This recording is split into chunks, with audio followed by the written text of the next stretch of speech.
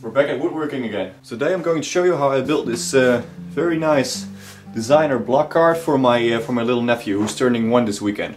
It's a pretty easy project, you don't really need a lot of tools, and I bet most of you could do this as well. So let's get started. I'm going to start out by cutting all my pieces of wood from this large plank of ash. I'll start by doing the crosscuts since it's less work and it makes the rip sawing a lot easier.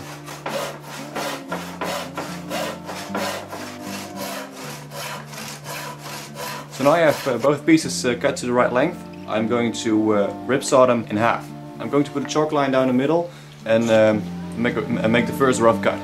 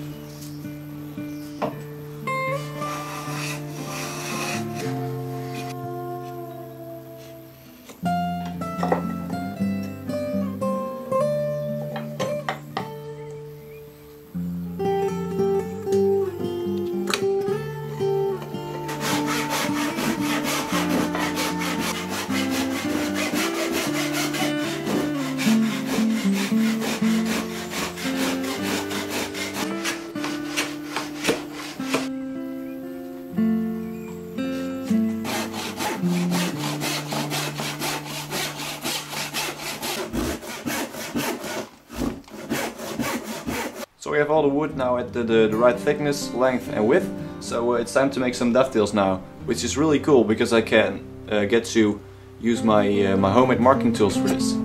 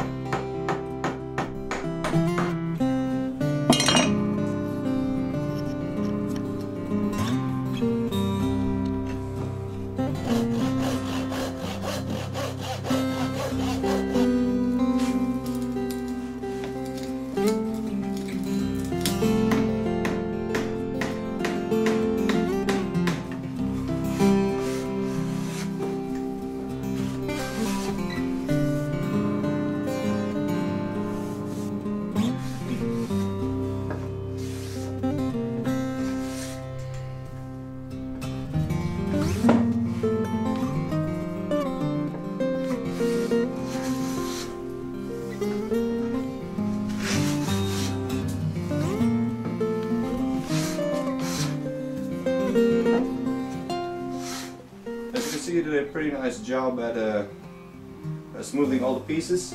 Looks nice and shiny, and somehow, well, I have no idea why, but somehow this plane seems to do the job of smoothing way better than its metal counterparts like the Stanley. I mean, look at these shavings. I haven't been able to make shavings like that with the metal planes. But anyway, let's continue. So I have the frame all finished up now. Dovetails are pretty good. I think they're the best ones I've made so far. They're not perfect yet, but I'm getting somewhere. So let's glue everything together.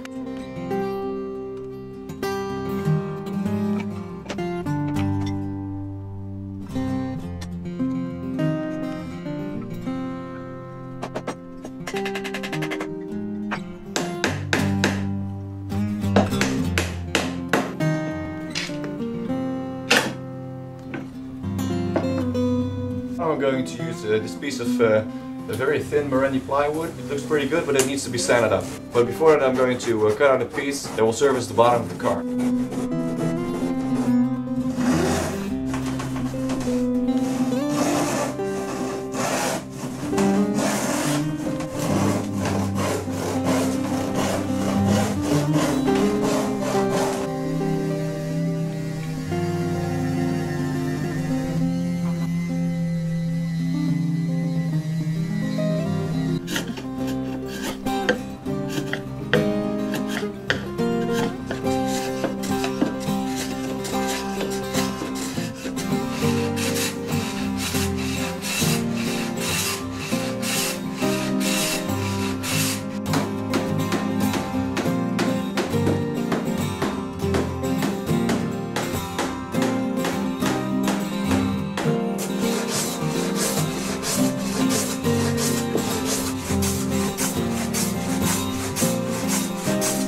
I wanted to attach the bottom with screws, but as you can see, well, you can't really see it, but 10 out of 10 screws snapped here.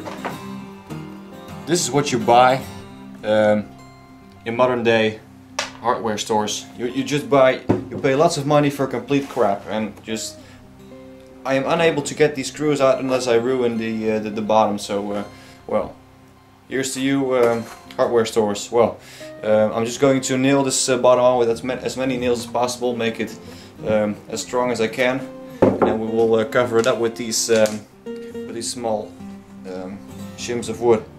It's the only solution I see right now. So.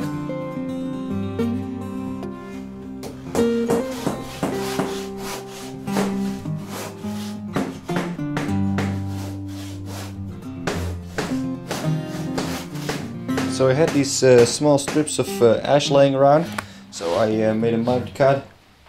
Not really high quality, but still it covers that horrible mess of those holes and screws and countersunk holes up. Gives us a nice line around the edge. So I'm going to glue that up, and then I'm going to make a start on the wheelbase. I'm going to build the wheelbase out of this piece of ash. As you can see, it's a really nice flame in it. So I'm going to cross cut it to length first, and then rip saw it to the right width.